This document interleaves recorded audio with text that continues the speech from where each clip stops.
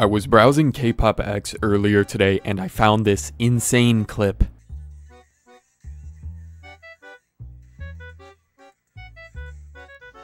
Get these bitches the fuck away from my fucking man. Get these whores away from my fucking man. Hey, I'm not gonna lie, at least they put the chopped one next to him. Alright, that's fine. That's fine. I low-key fuck with that. Thank you, guys. You guys knew what the fuck I would do if you put Natty or some shit next to him.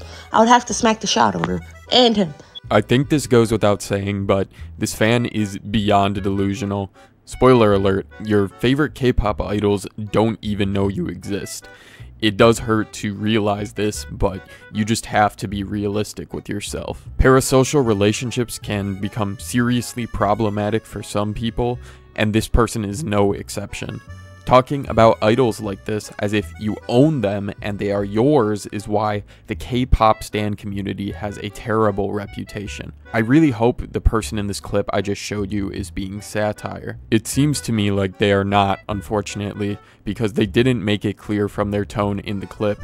It felt ambiguous, and I would say maybe if the clip was a little bit shorter, it would have been easier to pass off as satire. Assuming it's not, though, this is embarrassing. We need to do better with respecting idols. So thankfully, it seems like the people on X also share the same sentiment with me.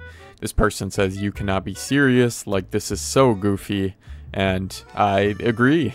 Someone even points out the greasy hair, and I wouldn't normally go for someone's looks.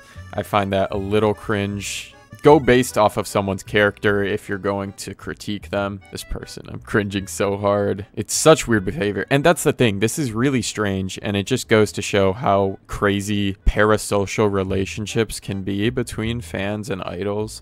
So that's about it though. Peace.